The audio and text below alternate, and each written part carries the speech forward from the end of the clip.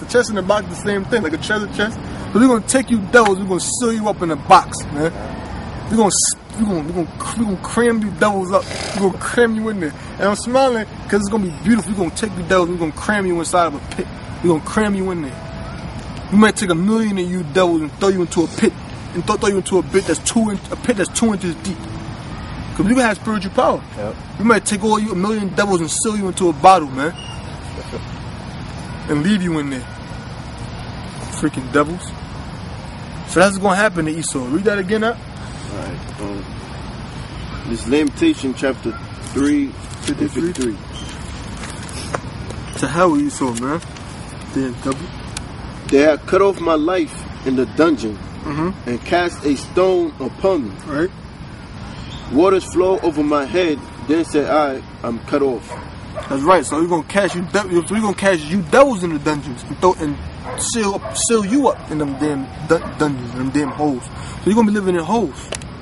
Listen, you're not gonna, like the Elder Heart says, it's not gonna be no you get an hour of recess. You can dress like a woman for an hour. It's not gonna be none of that. When we got you devils in incarceration, we're gonna incarcerate you. Yep. We're gonna really devils gonna be locked up. Yeah. You know what I'm saying? No. Oh. So it says incarceration. Oh, go back to that Isaiah 24. Yeah, the last verse. Isaiah 24 and 22. And they shall be gathered together as prisoners are gathered in the pit. Right. And shall be shut up in the prison. And after many days shall they be visited. Now you look at that word visited in the Hebrew. I forget the exact word. It might be paquad if I'm not mistaken. But visited, when you look it up, it means to punish. It means to punish. So you're going to be locked up in these pits, and then after a while, after many days, you're going to be visited for us to mess you up. Really, that's going for us to destroy you completely. Assuming Obadiah. When it speaks about how you devils going to be burnt up, you Edomites going to be burnt up, and there's not going to be none left in the house of Esau. The reason why I expounded on that, I wanted to expound on that part, visited, because it says right here, it says incarceration, publica custodia, in facilities such as, I'm not saying we're going to be doing things like the Romans, because this is the thing that the Romans did, but I'm just giving you, I pulled this document out just to show you how in the ancient world, what they used pits without water for, how to catch prisoners in there. Alright? You got something? Visited. Oh yeah, you got it? Yeah, visited, you said paquad, right? Yeah. The Hebrew word is paquad, and it basically means, to be punished. Punished. Yep. We're gonna mess you devils up. Yeah, that's paquad, yep. Paquad. I'm gonna go down to get the punished part. Okay, hold on. Paquad. Oh, it's kind of blurry. Kind of blurry? Yeah, let me get it clear, let you know. Okay, cool. Hold on, let me get the punished part.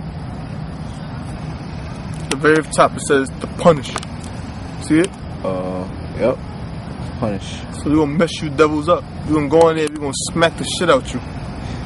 We're gonna go right into y'all living quarters, and we're gonna smack you the hell up. We're gonna turn our hands into metal and smack the hell out you. They ain't gonna be playing with you devils, man. We're gonna smack your heads off. And the reason I want to get into that part because it says incarceration, publica custodia, in facilities such as the Telenium. So this particular facility, the Telenium, which was originally used as a water cistern, which without water was used as a prison, it says it was intended to be a temporary measure prior to trial or execution. So before they executed them, or before they visited them, they kept them in the pit with a cistern where there's no water. Zechariah 9:11. They kept them in there where there was no water. So we're gonna have you devils in pits, man. Alright? This is Zechariah chapter 9 verse 11. Right. As for thee also, by the blood of thy covenant, I have sent forth thy prisoners out of the pit wherein no water. Yeah, the pit wherein there is no water. Now it says the pit wherein there is no water because we was in slavery. And there was no water, meaning there was no knowledge. And also, why did the word prisoners was there? Because we was actually in the pit. We was in a state of slavery. Can you get Psalm 63:1? Because we was as prisoners in the pit wherein there is no water, meaning there is no knowledge. And when you look that word up, the word there is bawar too for pit. I mean, yeah, You said pit where there's no water, right? Yeah. As for thee also, by the blood of thy covenant I have sent forth thy prisoners out of the pit. Yeah, out of the pit, out of slavery. Go ahead. Wherein is no water. Wherein there is no water, meaning no knowledge. And also that water is the word there for pit is barwa. Because actual pits without water were used to put slaves in there. So it's like twofold when you look it up in the Hebrew. Because pits was actually used to hold, pits with no water were used to hold prisoners, and the pit also represents the state of slavery. You see that? Check that out. That's why I said wherein there is no water. You got that scripture? What other scripture I said to get? Isaiah 66? Nah, it was something else. 63 Psalms and 1. Psalm 63 and 1. Further expounded on that no water part, because it's talking about the knowledge also. Right. That's what it's mainly getting into. This is Psalm 63 verse 1. I think that's the one. O Most High, thou art my power, early will I seek thee.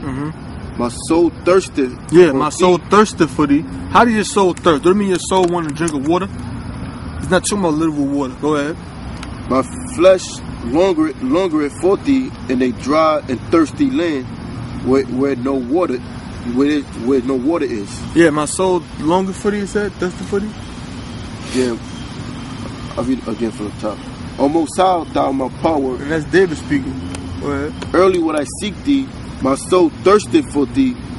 My flesh longeth for thee in a dry and thirsty land where no water is. Yeah, where no water is. And that's talking about America. Our soul thirsted for the Most High in the land that's dry when there's no water. Because America is destitute of knowledge, man. America is destitute of knowledge. But wisdom is reigning in the land drive truth. Wisdom reigneth in the land drive truth, man. Wisdom reigneth down the land that drive truth. That's what we're doing now. So America is a land where there is no water also. Which America is our slavery, our captivity. That's why Psalms 23rd chapter, speaking to the valley of the shadows of death, that's talking about America, man. A valley is a low land, and it's also a low land morally. Let's get the book of Jeremiah 2 and 13. Alright. This is the book of Jeremiah, chapter 2. And is it 17? 13. 13. Yep.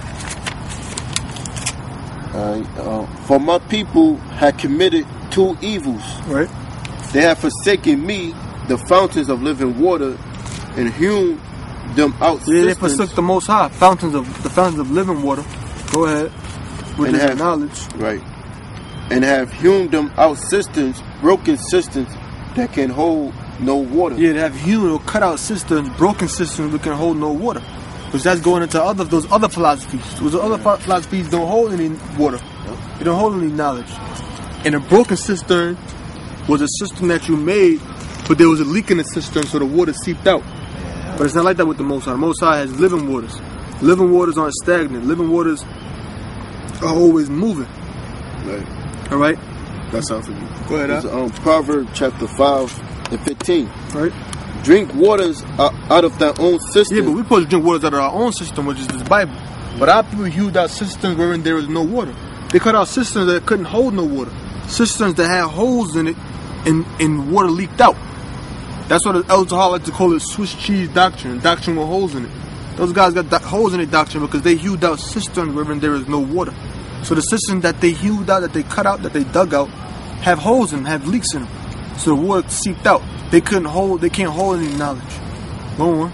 Drink waters out of thy own cistern, and running waters out of thy own well. And drink waters out of thy own cistern and running waters out of thy own well. This is our cistern and our well. This is the Bible, the scriptures. And that also that hewed out cisterns that can hold no water. That also goes into the wine bottles.